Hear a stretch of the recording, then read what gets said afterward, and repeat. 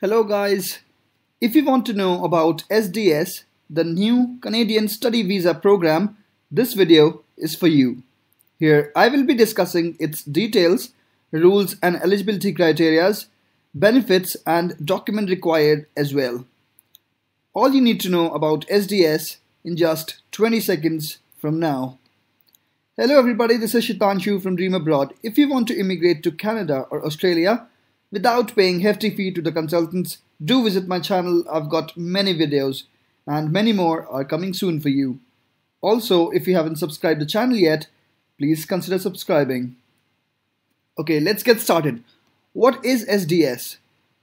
SDS stands for Student Direct Stream, and this program was declared by Canadian government on 8th June 2018, that is just 3 weeks ago, and it was effective from the same date.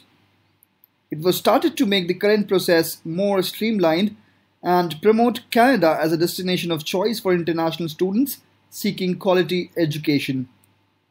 It was applicable to students applying for a study permit from 4 countries, India, China, Vietnam and Philippines only, and would be extended to Kenya and Senegal in future.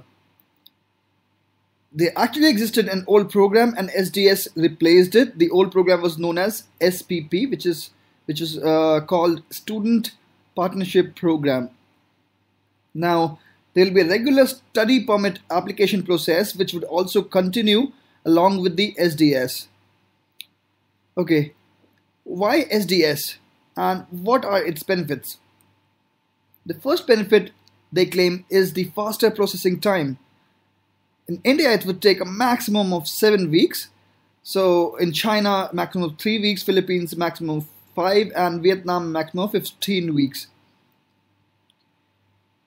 Also, the another big reason was the number of colleges. More than 1400 colleges with DLI number will now be accepted against just 47 colleges of SPP program. So what is the DLI number? DLI number is Designated Learning Institution number. So all those colleges which have a designated learning institution number in Canada will now be eligible for this SDS program.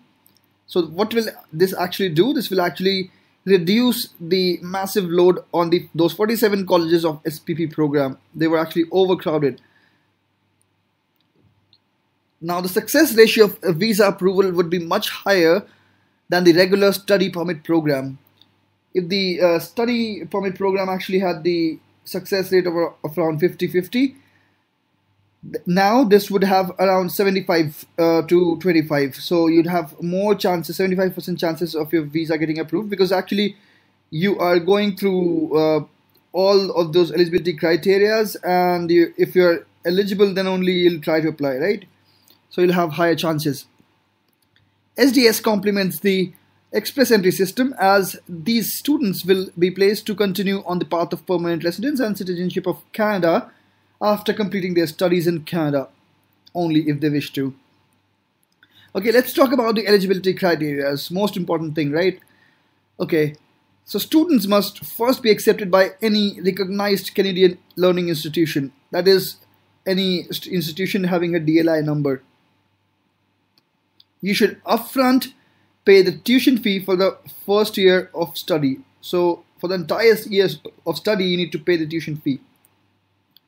You should purchase a GIC certificate of 10,000 Canadian dollars, which is not actually a big amount, right?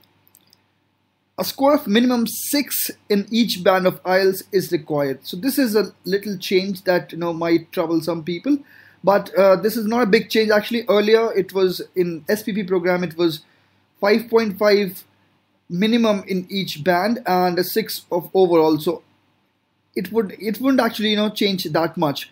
If it feels like it's just a myth, so don't worry about it. And scoring 6 is not a big deal, so don't worry about it. Also, you should complete an upfront medical examination.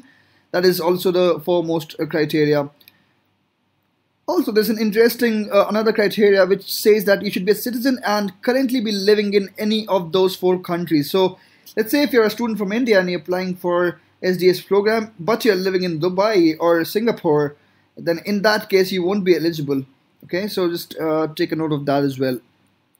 Apart from that, let's now discuss which all documents will be required. So you should have a copy of acceptance letter for college or the university.